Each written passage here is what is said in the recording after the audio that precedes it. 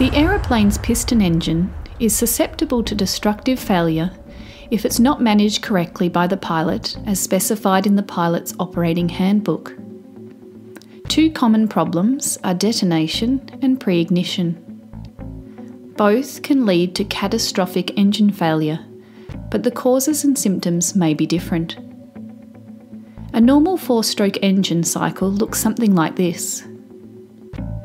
The piston sucks the fuel and air mixture into the cylinder through its downward motion. Subsequently, the piston compresses the mixture in preparation for ignition by the spark plugs. The spark causes the mixture to burn rapidly and expand, forcing the piston down whilst producing mechanical power that drives the propeller. The piston once again returns to the top and expels the spent mixture out. Detonation is the spontaneous combustion of the remaining mixture due to excessive heat and pressure in the combustion chamber.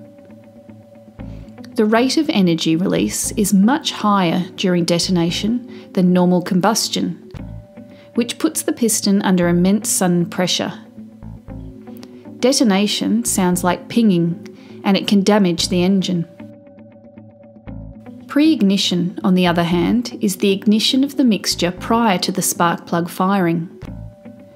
This may be caused by an overheated spark plug or a glowing carbon deposit in the combustion chamber that ignites the mixture and forces the piston in the opposite direction to its intended travel. Pre-ignition causes immense stress on critical engine components and may result in fatal engine damage. Detonation usually occurs in all cylinders, whereas pre-ignition can occur in 1 or 2 cylinders. One sure way to prevent detonation and pre-ignition is to use the correct grade of fuel and to operate the engine within parameters, as specified in the pilot's operating handbook. However, if you recognise the symptoms, there are actions you can take to fix the problem before significant damage occurs. Excessive engine operating temperature is the key cause of both detonation and pre-ignition. To fix this situation, increase airspeed to generate better engine cooling, open cowl flaps, reduce engine RPM, and set mixture to fully rich.